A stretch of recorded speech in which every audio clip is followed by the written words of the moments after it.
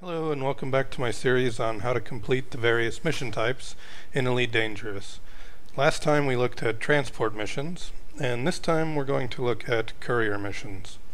Courier missions work pretty much the same way as transport missions, only you don't have any actual goods that you're transporting from A to B, only information. What this means is that you don't have to have any cargo space available. All you need is a ship and the ability to jump from system to system.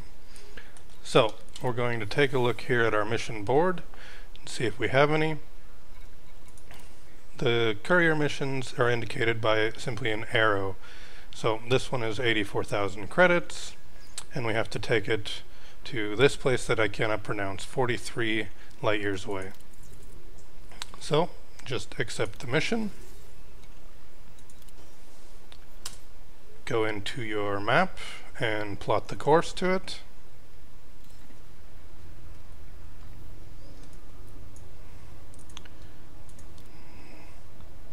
Okay, again you see any available or open missions are indicated by this orange icon.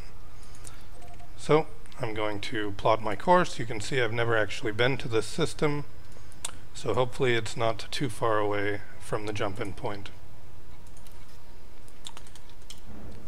Okay, launching my ship now, and I will join you again when we get to the destination. Okay, we have successfully arrived at the destination system. So now we'll just look at our navigation panel, and we can see here we have a mission to turn in at Berkeley Dock.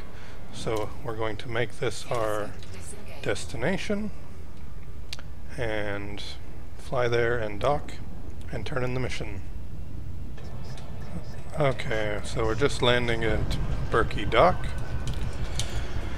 and we go into the starport services, and we'll see our mission is ready to be turned in,